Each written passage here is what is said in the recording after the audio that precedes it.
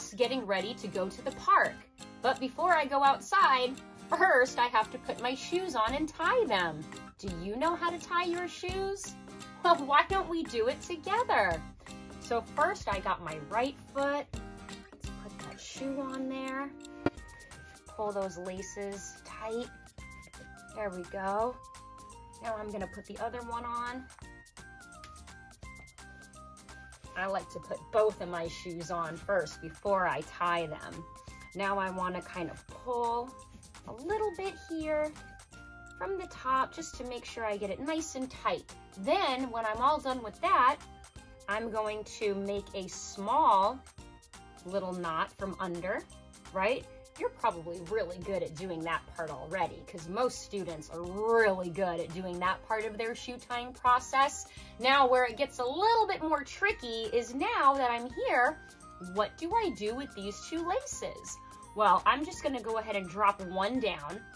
I'm gonna take one and make it like a little loop-de-doop, just like that. So I have one little loop.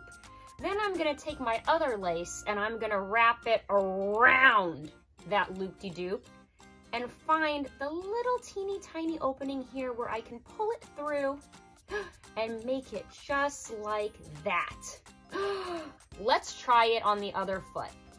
So I pulled my laces nice and tight to make sure that my foot is in there really, really good.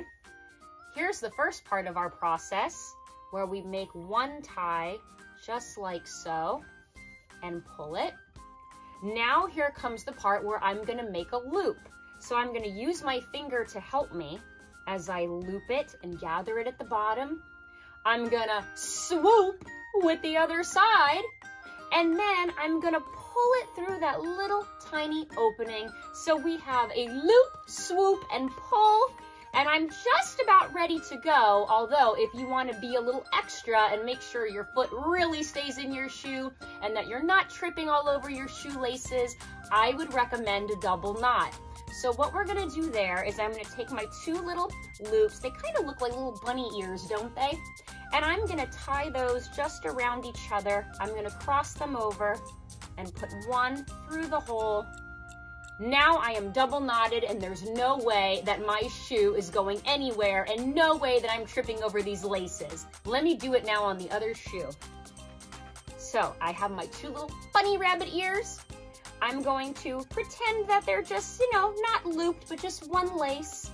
I'm gonna crisscross them, put one of those little bunny ears through the little hole, the little bunny hole, if you will, and pull it together and voila!